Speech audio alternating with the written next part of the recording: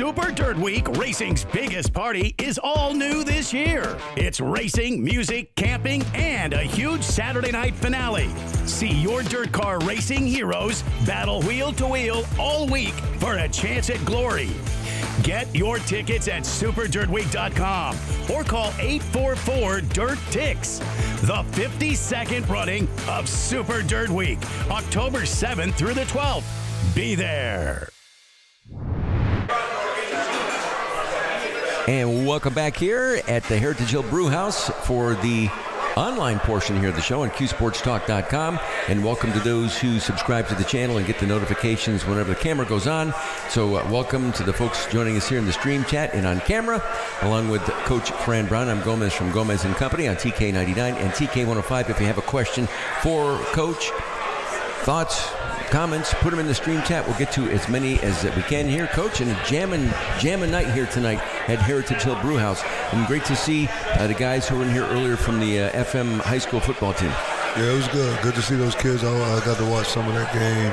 Seeing they had a heart. They played a tough game this past week, so it's cool to see a lot of the kids there, and just cool to have all the fans and the community here. So it's good to have the community out. It sure is. And when you're watching, whether it's an FM school or your son's college team, can you just kind of step back from the coaching role and just watch and enjoy a football game without taking mental notes? No, I always take mental notes, but it's just not on me. You know what I'm saying? But I'm always taking mental notes. I'm always learning, watching what they do, texting into the coaches group chat of the things that I see that we need to keep working on just from watching other people play, and then just some of the things I see that are really good, I'm texting in and telling what I saw and what guys do. Well, some of the questions already popping up here in the stream chat. Coach, somebody wants to know how Marlo is feeling these days. Spirits high at practice whatever he's able to do? He's doing well. He's actually, I'm out there. He's about to come by. Him and his girlfriend's about to come by my house and come over and just talk to him and hang out. Make sure once a week I'm still just spending time with him to make sure that he's doing right mentally and things like that. And he's caught up in his schoolwork, so they'll come over and just have some dinner and things like that. There's a couple guys that were able to practice this week who haven't been available, but still don't know if they'll be available for Friday night.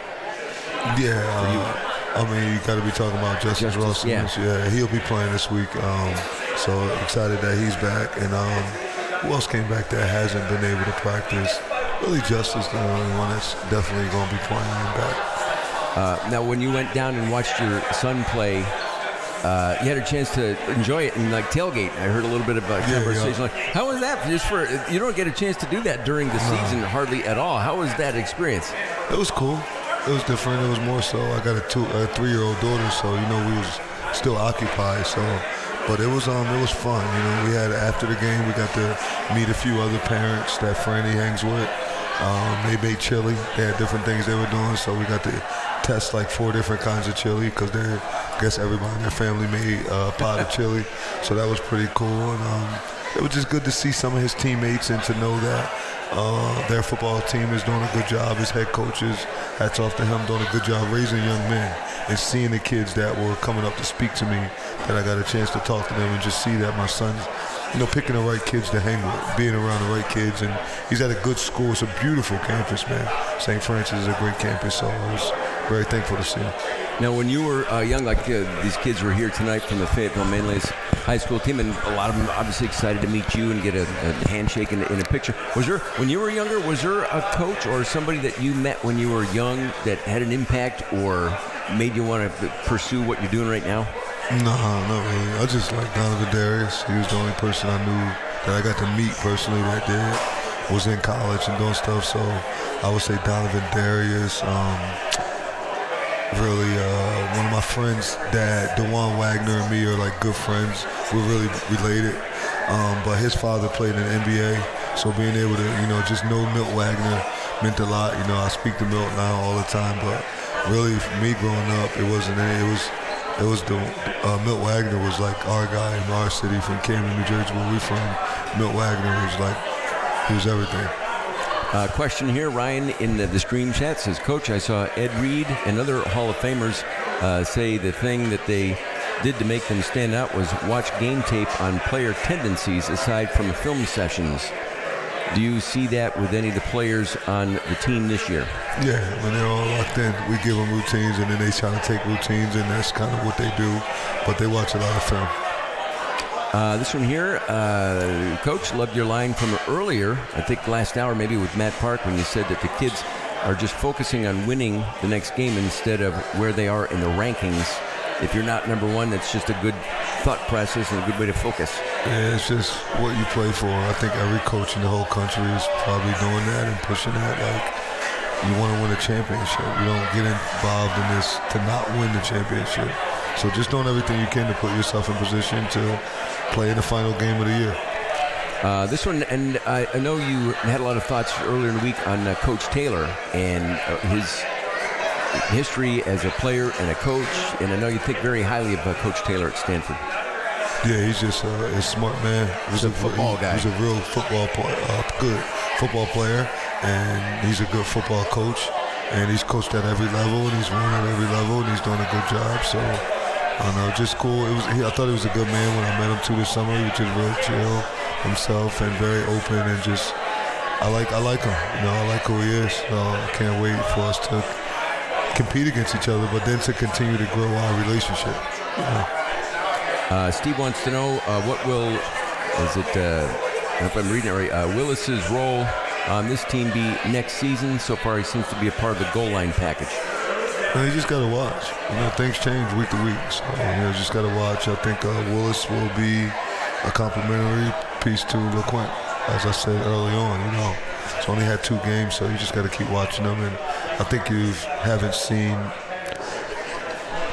really seen him yet, so you'll see him soon. Kind of an out-of-the-box question for a coach. Somebody wants to know who's the most famous person in your phone contacts? The most famous person in my phone contacts? If you had to call or text somebody, who would be like at the top of that list? I don't know. I don't know what that's a little bit different with me. You know, Yeah. I don't really get into that.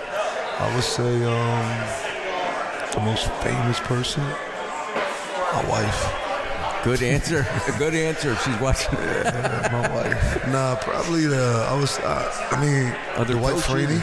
Dwight Freeney, Hall of Famer. That's at the top. I would say Keith Bullock, Donovan McNabb, a lot of the guys that play here, like those guys are pretty famous in my opinion. So like those guys, I would say they're the most famous. If there was somebody that I could text if I would want to get to know, if there was one person I could text and I would like to learn from, I would like to learn from 50 Cent. You know, I already know Tom Coughlin, so he's extremely famous. And could text and talk to him all the time, football. But I would like to learn just the business world and, different pieces from 50 Cent. Wow, that's a good answer. How about this one, Coach? Is the team on pace where you want them to be at the end of the season? Are they firing on the cylinders you want them to yet? We're getting better. We'll see this Friday night. I think this Friday will be a good test. We're playing a really good football team that's coming here, and they come in to prove something. So I think this will give us a good test of who we are and can we put it all together. And I'm excited to see that. I want to see us put it all together and just go out and play free, have fun. Jake wants to know, are you open to a new intro song to start a tradition like some other schools have? For example, Virginia Tech has the Metallica thing when they come into the stadium, and some other schools have that kind of thing. Is that something that you'd be open to? Because we like hits, so we like all types of music. Like, we like listening to Lil Durk. Everybody got different guys. They like NBA Youngboy. It's different guys. So each week it just depends. Like, at the end of the game, like we've been listening to Rich Homie Quan, rest in peace. So last week we played some type of way. But, mainly right now, I think we've been coming out the dirt to a lot of stuff. So, but I think it's different songs because just kind of whatever you're feeling that day. Whatever feeling, With all the traveling that you do, Coach, and I know you had a chance to do some recruiting in the bye week, but somebody wants to know here, what's the coolest place that you've traveled to? And it doesn't necessarily have to be because of recruiting, but just out of the country. The best place I've ever been to? Yeah. We go to the Bahamas every year, me and my wife and kids. It's like our family trip that we go to, and I love going to the Bahamas, Atlantis. It's a great place, so we go there every year. It's been we've been gone for a while now. It's like we went like 7 years in a row outside of COVID. Oh, wow. And that's important to us to do it, and I'm hoping that we, God willing, we're able to continue to do that once I have grandchildren, Fran has children, and just make that a place that we're able to always go. You know, I always see people have, everybody has like family reunions and things, but we want to be able to go to the Bahamas all the time. That's something that we want to do. We went, my wife and I were there. I could look up the year because it was in the 90s, but staying at the resort and playing cards with Michael Jordan. Yeah, at the tables there. I'm gonna be at a different spot. I heard about that. That's different money. That's the different. Yeah, I'm gonna be over at the other spot. It was the weekend. I have to remember, but he was still playing, but he cut his thumb on a cigar cutter, and then he had to get surgery and had to fly back to Chicago. But that's where he did it. So it was like that night, maybe, or the night after, in that same spot in Atlantis. Pretty cool. That's pretty cool. That's it. It was just him against the table, and again, it was all roped off, and nobody else was playing. That's pretty legit. It was. That's one person I would like to meet. Yeah, that night you couldn't. He was like, he was playing. He's playing 10 grand. Let me ask you: do you think he's the best basketball player all time? Yes. I still put him at the top of the list. And I know there's some great players, and LeBron and some other great guys are fantastic. But as far as the whole picture of championships and intensity and everything else, I still think he's the best. Yeah, I got you. I agree with you. Let me see your other questions. This is from Ryan. On January 16th of 2001, Coach, DeJuan Wagner scored 100 points against Camden County Tech. Were you at that game? Yes, absolutely. You were? And then the next year he scored 60-something. Just probably 70-something. He didn't want to really keep putting up too much points. Listen, let me tell you, for me, DeJuan Wagner is the best athlete I've ever seen. Really? Yes. Like when I go to my basketball, like when you got to pick people, who would you go pick? I get to pick two guys. I'm picking Michael Jordan and DeJuan Wagner. And that's since I've been a little kid, about 19 years old, we've always won. I mean, buzzer beaters. He's hit so many buzzer beaters to help us win, just to do different things, and just for him to go. So he's, where I come from, DeJuan Wagner is like he's him. And his dad, Milt Wagner, did it first, and then now his son, DJ Wagner's doing it. And but we've been like one of my closer friends in this world. We call each other cousins. That's my guy, but he's on another level. This question here: does playing in a dome impact players that you're recruiting? No, it's cool. I mean, because everybody try to talk to kids about how cold it is. I say, like, it really won't affect you during football. Yeah. We're in a dome, you know what I mean? We're indoors. Like that. And why would you go out when it's cold? We don't go out. We put a coat on, you go where you're supposed to go when you come in the house. So, like, that doesn't affect you. This one here, Shane wants to know about how much work the guys put in the bye week on special teams, because obviously that was an issue in week 2. Yeah, we were still doing it today. It never stops. Not saying that we went and put more work into it. You do kind of focus on a little more, and like making sure you're trying to make everybody pay more attention, just to let them know that it's important. But we do the same work. I mean, the same thing. Schedule's a schedule. Got to follow it. Just got to try to make sure it becomes more detailed, or get the players to lift and find a different way to coach them. Just because that's how you've been coaching them, that may not work that way. So let's figure it out how to do it the right way. Our job is to coach the players, so we got to do that. Jake wants to know who's the greatest football player ever from Camden. Greatest football player ever from Camden? Me. Okay. Nah, I'm joking. I would say we got Rashad Baker, played in the league for a long time. That's who I played with and went at. Rashad Baker or Mike Rozier. Mike Rozier won the Heisman, played in Nebraska. So, like, those two guys were good. Art Steele, Derek Ramsey, like those guys who were draft picks, played in the NFL and also. But I would probably say Mike Rozier or Rashad Baker. Fidel Diggs is close. He was the Gatorade Player of the Year. You know what I'm saying? He did it twice. He did, so he's close. Just depends on how he finishes out all the rest of this. This one here, the question in the stream chat, again, on the QSportsTalk.com. It's our exclusive chat here with the coach. Do you think our uniform design needs an upgrade, or do you like them? No, I like them. We got to stick to tradition. We'll get that upgrades and all that other stuff when we get everything back the way it's supposed to be. But they tried to get me to have us wear all orange for this game this week. I was like, nah, we ain't doing that. Let's wear the colors that are Syracuse. When you look at those colors, you see it, and that's like Syracuse, you know. And there's a certain thing that you wear when you're away, certain things you wear when you're home, and we gotta engrave that more. Once we get that, then we could go and have a little throw-off jersey and things of that nature. But we got to learn how to win in these uniforms. Another question here had to do with, and every coach I'm sure has the question about playing time and trying to, guys who you recruited and you have on the team and you want them to be there and divvying it up and trying to get playing time. Did it ever come into consideration in a game situation, or it's like, I got the guys in there that I need to win, and you just manage the team and manage guys on the team regardless? You just asked me a lot. I don't really understand that question that you just said. So I don't know really. I can't read really what they wrote. Are you asking me, like, how do I play people? Yes, I think in a nutshell. I play the guys that practice well, that we're confident in being able to put in the game. And certain situations in the game, we play situation football, make sure that guys understand and know what they're in to give us the best chance to win. So it's always about the best player for that time, you know. So what's your favorite time to play a game? You got a Friday night game at 7:30. There's been noon games. There's a noon game next week. You have a preference? Early, late? You want me to tell you the truth? Yeah. I like playing noon games so I could go home and play with my brother. I'm with You get more time, right? 7:30 is like you waiting all day, you're anxious, and it's like, I like playing noon games. I get to go hang with my daughter, especially a noon game and win. Oh, it's even better.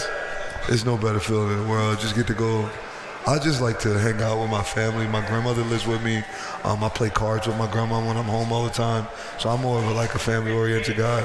Like, I love playing cards. I love playing tonk with them. And I just like playing with my daughter. Like, honestly, I play with my son all the time. We were always throwing a ball in the house, doing something to make my wife cuss us all out. You know, it's just different things. So I enjoy that because I don't get to do it all the time. But 12 noon, if we could play at 10, I'm in. You know what I'm saying? Like, I'm in. We'll see what we can do. This question here, Coach, what's your favorite or most memorable single play you've ever seen in a football game? My favorite, most memorable. I guess it doesn't say college or pro, so it could be any, I guess. Well, Georgia versus LSU, we blocked the kick, and Chris Smith picked it up and returned it for a touchdown, and I think that opened the game up, and that's something memorable that I always remember. And my other one, I won't even say that because then it'd be a whole big thing. Okay. Okay. It was another good play, though. This one here from Dominic, a coach. He says, I live in Greenville, North Carolina. My pastor is the chaplain for the ECU baseball team. Helping college students with their faith is important to the viewer here, Dominic. I was wondering how I can pray for you and your team. Oh, and whenever you want. You can pray for me all the time. My email's online, so it's comfortable. You can pray for me right now, to be honest. Like, I love prayer. I need prayer. I'm constantly learning how to pray and how to pray for things that happen that I might not want to go my way. So all the prayer that you could possibly get for myself and our football team and my family and everyone in Syracuse, period, we accept all the prayer you could give us down here at Syracuse. So that would mean a lot to us. And thanks for watching it down in Greenville, North Carolina. Appreciate that. This one here from Lockout says, Coach, keep being genuine and honest. I would run through brick walls for you. And I'll run through a brick wall for you, too. Yeah, that's just common. That's just who I am, so I don't got time to try to fake nobody or sugarcoat anything. I'm the same guy every day. And you get up at 5:25, working out at 6:05, and that's you. Yeah. That's how you roll. This one here, Ryan wants to know, Coach said that you like watching boxing and MMA. I think maybe we talked about that a week or so ago. Yeah. Do you know heavyweight champ John Bones Jones and the Jones brothers, Art and Chandler, who played at Syracuse? The Jones brothers, yeah. And one of them still live around here. I think so, yeah. School here, they got the cryotherapy spot where they let a lot of our players go through it. They've been very helpful and extended hand out to help us and just to be involved with us. So those dudes they're good guys. You know, they love their school.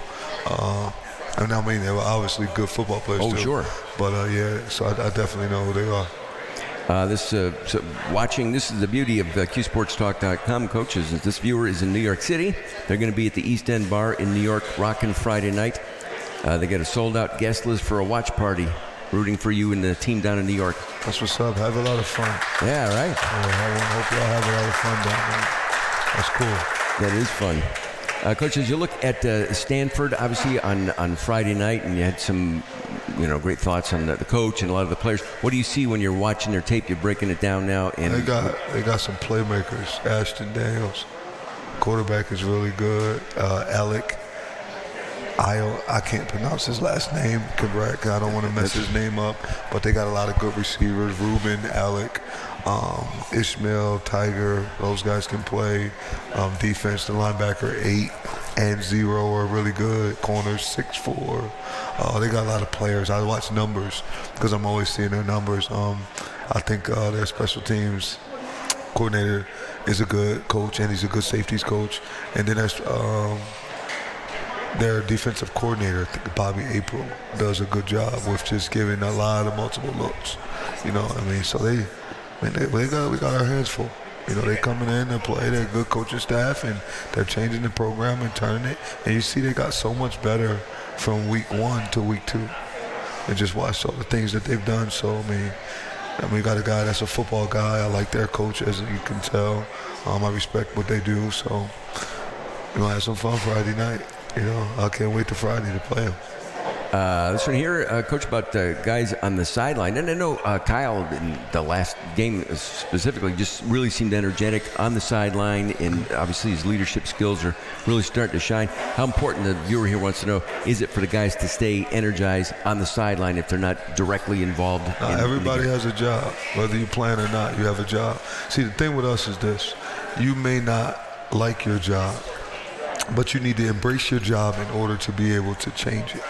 If you don't embrace what you're doing, like everybody, I worked at a hospital. I was the environmental service manager. I wasn't the head of the whole piece, but then I started to run the whole piece up. But I had to like everything I had to do. I had to make sure that our staff was right, knew who was coming to work on different times, and I had to do that. And did I want to work? Did I want to make the money that the lady ahead of me made? Yeah, I did, but that wasn't my job. So until I embraced the job that I had and I was thankful for it, happy, and I worked extremely hard at that job, you got to do that job really, really well so you can change that job. Because I believe God's watching. And as long as you work extremely hard and you do it all the right way, whatever you want is coming. You just got to believe in yourself, and then everything else works itself out. How long ago was that? Just out of curiosity, before, Coach, when you had that I was working in 2009. I still got my wallets in the car. I got my check from Crothville Health Services because I worked at UPenn, and it just had when I got paid every 2 weeks, and it just reminds me of work. I was a substitute teacher. I was working there, and I was also training kids before I went and got a job at Temple. So I was working 3 different jobs. So you know that song by Kevin Gates, I don't get tired, I got 6 jobs. That was kind of me. So it was motivation every day. Remember my first job, Coach, because you got paid every 2 weeks, and my first paycheck was $214. Yeah, mine was a